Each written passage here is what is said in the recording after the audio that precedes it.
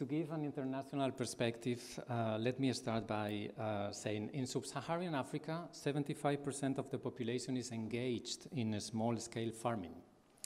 And 4 out of 5 households keep livestock. This is not only for economic reasons, but it's also an important source of protein and nutritious food. East Coast fever, it's probably a disease that doesn't talk to any of you, but it's a tick-borne protozoal disease responsible for 40% of mortality of young calves during the first year.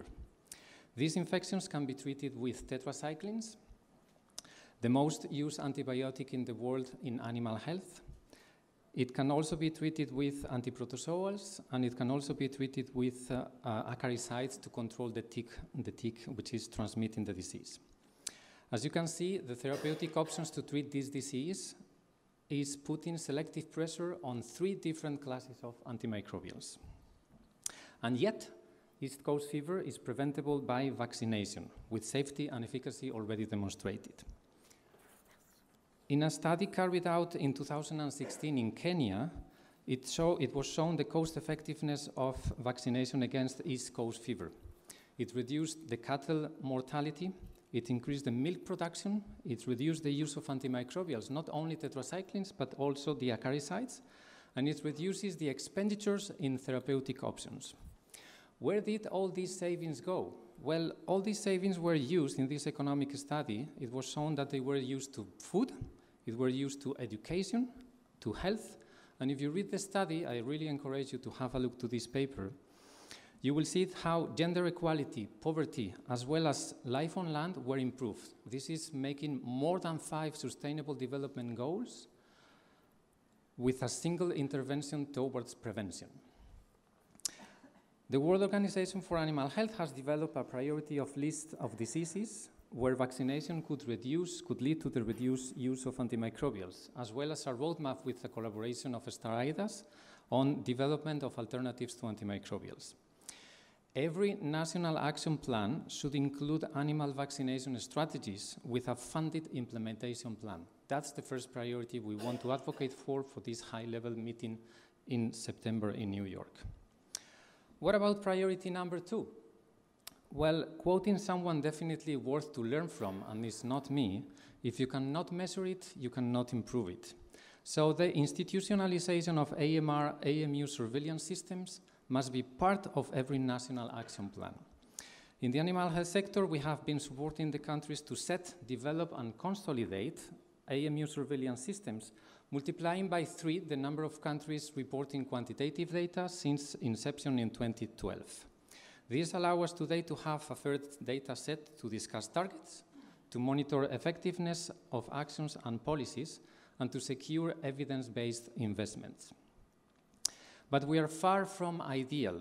Many countries are deprioritizing investments in animal health, in human health pulling away resources, and fragilizing the surveillance systems. This leads to inconsistent reporting at the national level, as well as inconsistent reporting to global levels, to global systems like Animus, the one presented here. I encourage you to use your mobile phones if you want to visit the site with the QR code, GLASS or InPharma. We often hear that 70% of antibiotics are sold in animals globally. But is this true? Is this the reality? The fact is that we have no idea, because these figures are coming from scarce national reports, and the integrated surveillance and integrated analysis across the sector is not happening at the global level. Without the reliable data, we are simply walking blindly. So the institutionalization of surveillance is the second priority. Then cross-sectorial work, One Health. It's a lot of spoken about One Health. I prefer cross-sectorial work. And this is the priority number 3. Every national action plan must work and fund cross-sectorially, establishing coordination mechanisms at national and regional levels. While in 2023, more than 90% of countries have developed a national action plan on AMR, only half of them have an effective multisectorial coordinating mechanism in place to provide guidance and oversight to implementation. Only half of them. The dialogue across the sectors is not something easy to build. We know that as we learned that the hard way by establishing the quadripartite joint secretariat in 2019. Who are the people representing my alternative sector? What's their agenda? Can I share the data? How do we make joint decisions? How do I report back to my management? How do I report back to my members in my sector?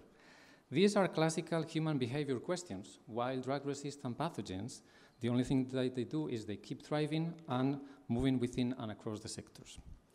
Good news is that when will is strong, incredible things can happen. Who would have imagined in 2019 that 4 years later, the 4 international organizations would have a joint website? If you have ever tried to build an interdepartmental, interagency website, you know what I'm talking about. The AMR QJS meets every 2 weeks to discuss our individual agendas, to build a common agenda, to support actions at global, regional, and also at national levels. And this is mainly done by the AMR Multi-Partner Trust Fund. This fund, the MPTF, has mobilized around $30 million from the European Commission, Germany, the Netherlands, Sweden, and the UK Fleming Fund. It builds global assets at the global level, monitoring and evaluation, AMR legal tool, integrated surveillance, AMR and the environment. But what is more important is that it supports the implementation of sustainable cross-sectorial national action plans on AMR at country level in 16 countries. These 16 countries you have here in the screen, they have experience in doing that. They are also learning the hard way. And with this last sentence, I have introduced the priority number 4, which is every NAP must count on sustainable and predictable sources of funding, enabling the implementation of cost-effective interventions across the sectors based on evidence gathered through surveillance programs and privileging preventative measures, IPC, WOAH, biosecurity, good animal husbandry, you name them. In 2023, barely 25% of countries had costed and budgeted their national action plans and had an effective monitoring system in place. Do you remember the cost-effectiveness study vaccination that I showed to you at the beginning of the presentation? What would you think if I told you that when you consult the AMR R&D Hub dashboard, hardly 10 cents out of 10 euros are dedicated to the development of new vaccines in animals? Setting sustainable and predictable sources of funding is the only way to enable the implementation of cost-effective interventions across the sectors. Finally, this is a celebration, so let's see the bright side of life. Let me end by congratulating all of you for this kickoff of this fantastic joint action. 50 million euros to spend. This is the total budget of the World Organization for Animal Health. So, enormous responsibility in your hands, and I'm sure that all the learnings gathered during the first edition will undoubtedly support member states and associated countries in their efforts to develop and update their national action plans on AMR, and I'm quoting the concept of your project. Cross-sectorial national action plans, of course, human health, animal health, plant health, and the environmental side of this complex, but not mandatorily complicated equation that we have to face. Thank you very much for your invitation. Thank you very much for your attention. Good luck, and let's make it happen.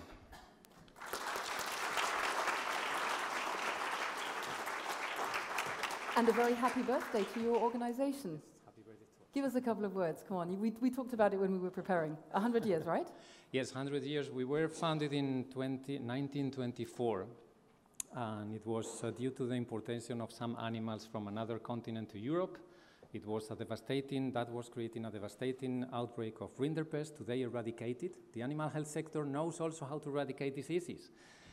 And we are not part of the UN system, but very glad and very happy to work with our quadripartite partners, learning the hard way and supporting each other. So very happy to celebrate. The headquarters are in Paris. I do not know if you know where they are, but we'll be happy to guide you during the coffee.